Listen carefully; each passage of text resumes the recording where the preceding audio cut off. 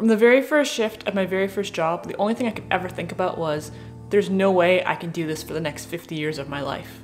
I hated everything about it. I hated having menial tasks delegated to me by egomaniacs. I hated having to stand on my feet for hours on end when I was dead tired. I hated having to kiss the asses of rude customers. I hated starting early, I hated staying late, and most importantly, I hated knowing that I was missing out on doing all the things I wanted to do because I was stuck working. I ate his little face, I ate his guts, and I ate the way he's always barking.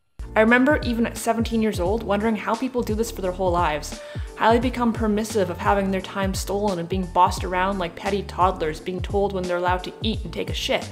Only coercion by threat of poverty and homelessness could create such a meek, timid, frankly spineless population of workers who answer every asinine request with a yes sir or yes ma'am. I said fuck you and your eyebrows! And I realized right then and there that if I couldn't find a way around this, if I couldn't find some sort of a cheat code for life, I had no interest in living. And yes, I completely recognize how dramatic and morbid and over the top that sounds, but in my opinion, that's not living. That's just existing as a corporate drone, as a puppet. In the time since, I've had many other jobs, some much worse, some a lot better, but my sentiment has never really been shaken by the varying level of misery that I experienced in any particular job. Whether I worked for good people or assholes, whether there were strict rules or lenient ones, whether the job was really stressful or really chill, the fact remained the same. I was stuck spending my time around people I didn't want to be around, doing things I didn't want to be doing, and missing out on way too much of my life. When I was in my early 20s, I got my first full-time job. It paid me just over minimum wage. So after taxes, it worked out to about $23,000 a year for 40 hours a week of standing on my feet. And that didn't even count for the probably 20 plus hours a week that I spent commuting, packing lunch, and generally just thinking about how miserable I was because I had to go to work. In fact, if I'm being honest, that's pretty much the only thing I could ever think about. Even on my days off, I would just lie there commiserating about having to go back to work in a couple days to such a degree it didn't even allow me to enjoy the limited free time that I had.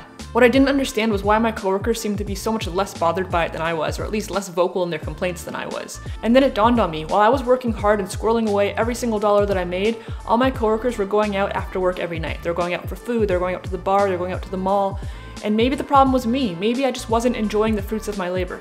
But I was keenly aware of the fact that $23,000 a year was not very much money and did not go very far, and it would go approximately nowhere if I was spending it all on food and alcohol and clothing. One day, while talking to one of my work friends, the conversation turned to the fact that it was very rare that I ever went to the bar with them after work, and that on the rare occasions that I did, that no one was ever able to convince me to get drunk. I explained to them how, first and foremost, I just didn't like getting drunk. It makes me feel sick and I don't enjoy it. But beyond that, I just saw it as a massive waste of money.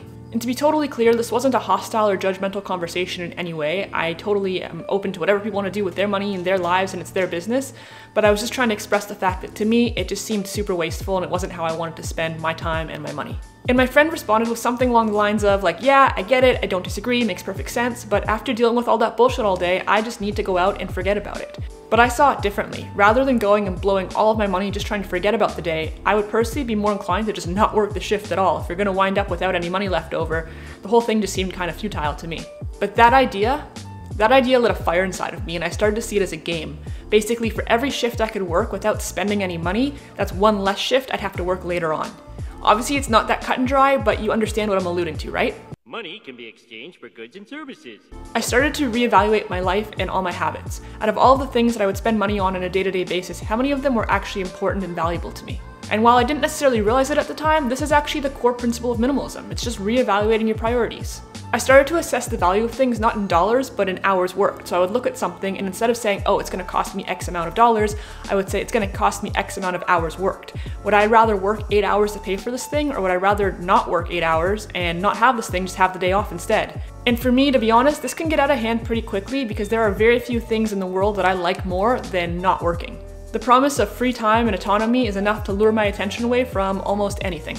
So I have to be conscientious, and I have to have enough self-awareness to not allow this to turn into a personal challenge of self-deprivation in favor of sleeping in and taking my dog for long walks.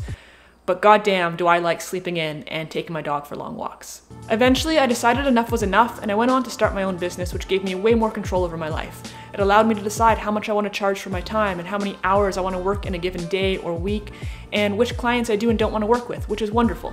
I no longer need to ask permission to use the bathroom, I get to eat when I'm hungry, and I don't have to explain myself to anybody when I need a day off. More importantly, I've learned what I do and don't value. There's some things that are absolutely important to me and that I'm happy to work for and invest in. Things like Levi, things like my house, going to concerts, and all you can eat avocado sushi for sure. And on the flip side, there's a lot of things I just don't care about. Things like status symbols and impressing others, having the newest gadgets, having the greatest and latest and flashiest and most expensive of everything. It's just not important to me at all. And so by acknowledging this, I'm able to have a really realistic idea of what my monthly budget looks like, how much money I need to make to cover my bills, and subsequently how many hours I have to work to accomplish that. Very rarely do I find something that I deem worthy of working overtime, but on the odd occasion that I do earn more money than I need, I can save and invest that so that hopefully one day I can retire while I'm still young. None of this would have been possible without minimalism, because minimalism has been my gateway drug to simple living, to personal freedom, to financial independence, and ultimately to being able to build a good life for myself. I'm a big believer in the fact that minimalism looks different for everybody because we're all individuals with different needs and priorities and different lifestyles. I'm also a big believer in the fact that it's ever changing because so are we. Our needs are always changing.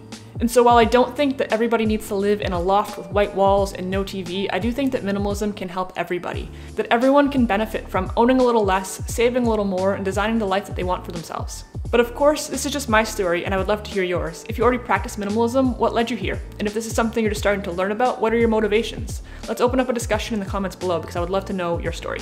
If you enjoyed this video at all or found any value in it, please go ahead and hit that like button. I really appreciate all the likes and all of the comments you guys leave for me. It absolutely means a lot. If you haven't done so yet, please consider subscribing. I know that in the last week or two, I've gotten a handful of new subscribers, so thank you guys so much for stopping by, checking out my channel, and to all my new subscribers, I say, what's up? I really appreciate you guys being here, sticking around, watching my videos. I upload a new one every Sunday morning at 10 a.m. Eastern Standard Time, Toronto time. Feel free to follow me on Instagram as well if you'd like to. Other than that, thank you guys again for watching, and I'll see you next week.